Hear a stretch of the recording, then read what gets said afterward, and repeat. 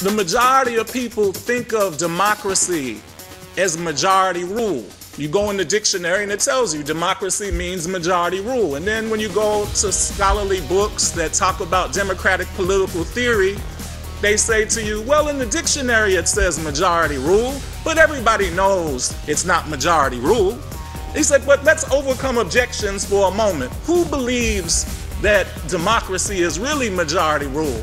And learned scholars like Robert Dahl of Yale will say, well, there's these few people, they're called anarchists.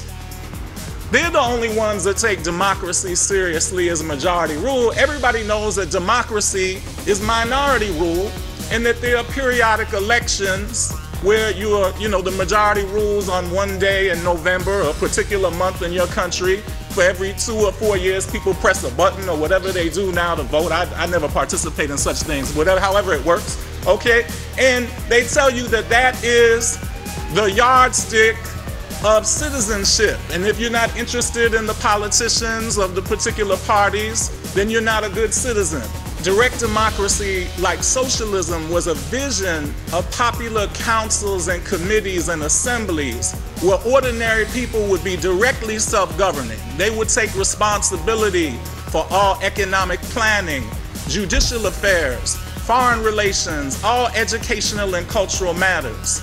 And there was this creativity in the ordinary people, where ordinary people were said to have the wisdom to govern society. And these are the ideas that were so threatening to American empire and Anglo-American empire. But in party politics in the West Indies, C.L.R. James, who is not given credit really for theorizing the idea of a black radical tradition that in university life people talk about today, he said, you don't understand the tradition unless you understand the antagonisms within the radical tradition.